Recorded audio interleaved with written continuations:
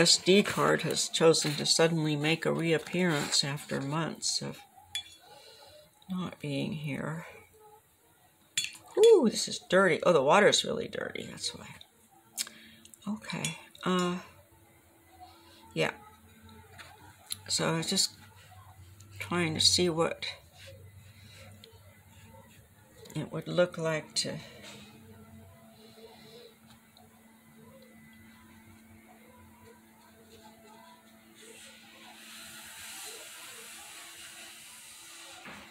bring those clouds back a little closer to the sun.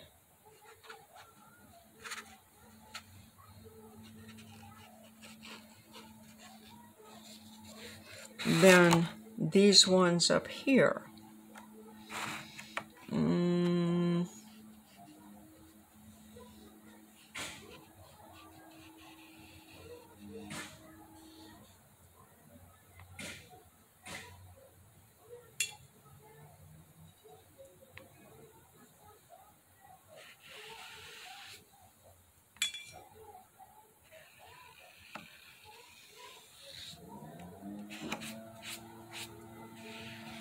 This actually is a really fortunate accident right here.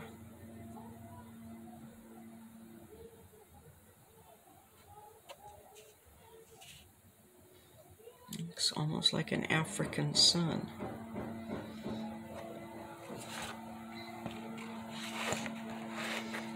Okay, so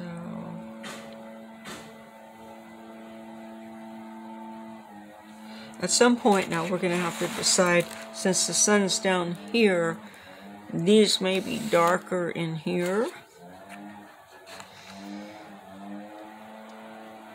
because the sun is behind them.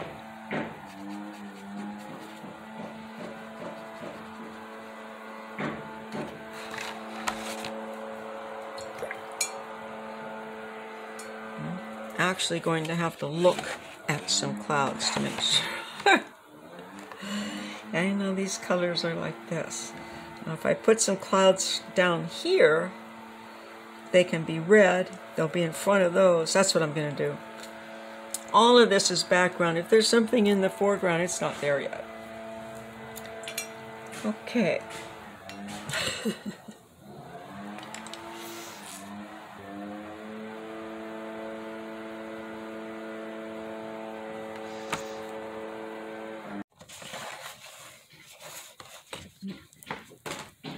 Now we're back with this one,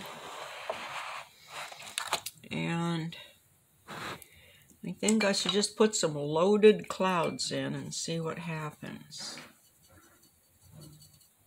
Loaded clouds are clouds that are heavy with water.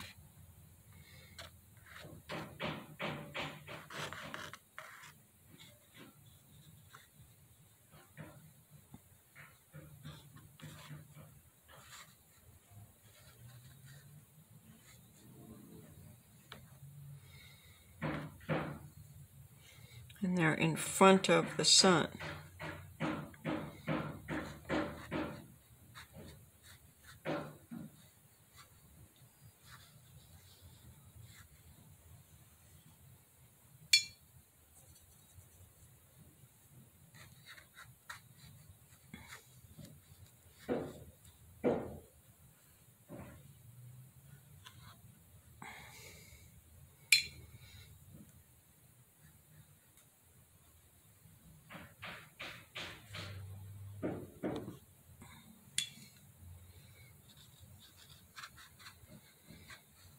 I'm not looking at any clouds in particular. I'm just remembering that when I bring them in close like this, well, when they are close like this, they're getting shorter rays.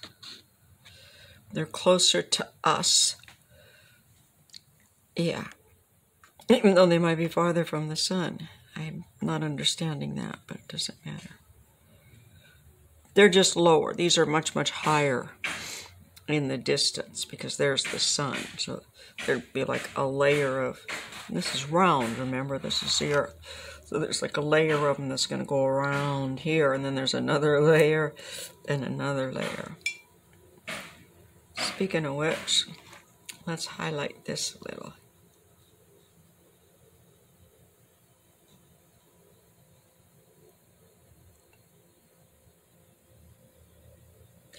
And again, this is why watercolor brushes are watercolor brushes. They hold a lot of water up in here and they come to a really good point quickly